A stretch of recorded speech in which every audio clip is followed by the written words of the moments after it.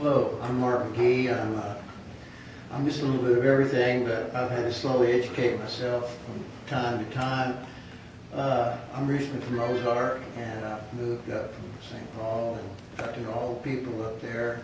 And through conversations in living rooms, of course, I'm a heavy equipment operator. Been with this construction company for about 15 years. Lived here in Fayetteville, and I've been back and forth.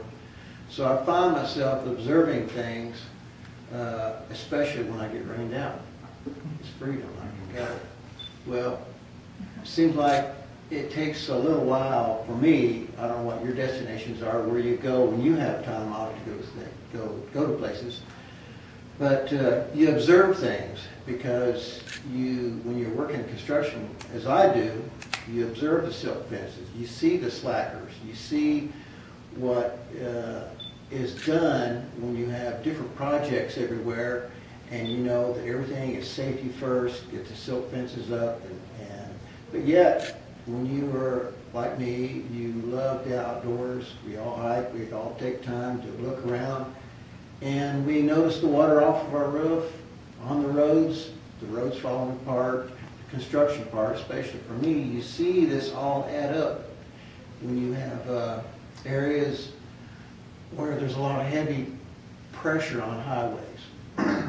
And usually whenever there's a lot of heavy rains in the spring, like this last year, we had a lot of rain, and the whole watershed was soaked, and you still had traffic, and you still had heavy loads of either loggers or poultry trucks or just general traffic, to where the shoulders start falling apart. And you notice that, especially from my point of view.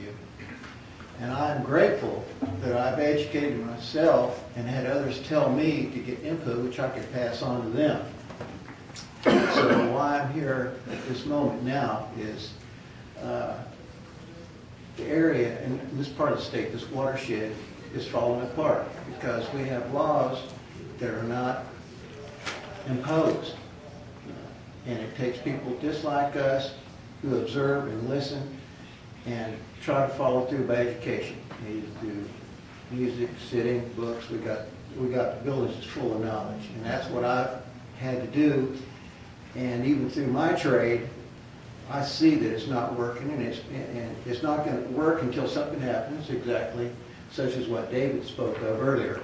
When you have a contractor who gets the low bid, well, that's the quality work you're going to get. When you have too many construction companies spreading themselves thin, trying to keep their crews going to where they can, until they can possibly retire, work towards retirement, and you have smaller crews that are doing the work.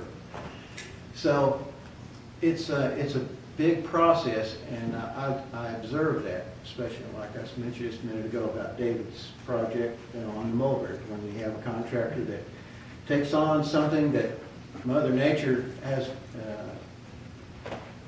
when it happens and it rains, well, you have all this sediment and it goes. Well, I hope that everyone can take heed and observe these sort of things and see what is all happening in this big fishbowl. And so, anyway, I want to thank you and all these other people and all the information that's been put together in these regulations. They can be cleared up. There's some things that affect me and everybody else. And I want to take time to look at the regulations a lot more clearly, because there's some catch-22s in some of this. And if I can think of it, I'll continue putting input. But it just has to, we have to take control of it, or else it's just going to be running away, and not,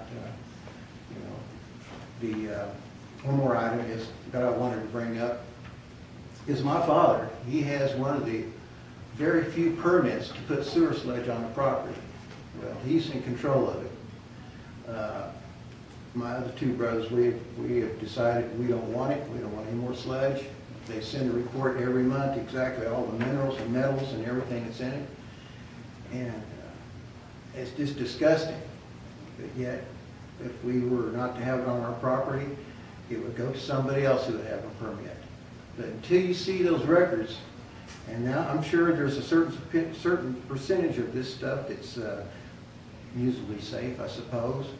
but when you have cattle who are eating the grass off of it, and it goes into the meat, and it goes into us, it goes into the water, you just see the big picture.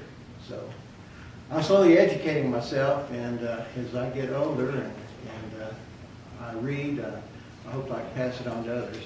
But I just want to let you know where I'm at, and I'll try to do my part, and I hope everybody can do their part too.